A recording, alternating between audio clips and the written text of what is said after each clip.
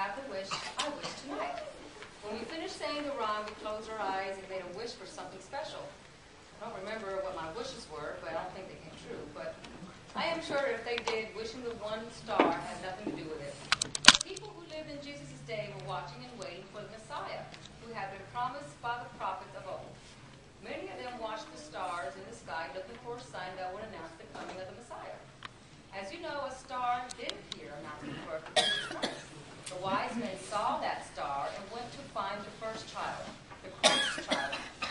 But for many years after that, some people were still watching and waiting. In our Bible reading today, John the Baptist is in prison.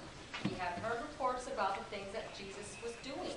So he sent home some of the followers to ask Jesus, are you the one that we've been waiting for, or should we continue to look for someone else?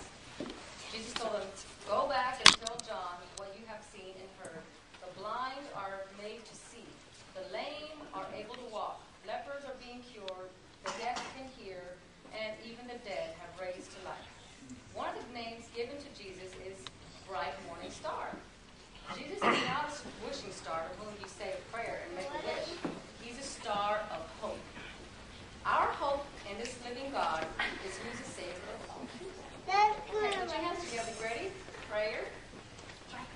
Heavenly Father, as we see the many stars and the decorations of the season, may we be reminded that Jesus is the bright morning star, and that when we put our hope and trust in Him, our future is secure. In Jesus' name we pray. Amen. Amen. So My kids are going to sing a song. Okay. But they can, if you know the song, in Kiowa, Joy to the World, you can stay up there. If not, you can have a seat. We're going to sing a song.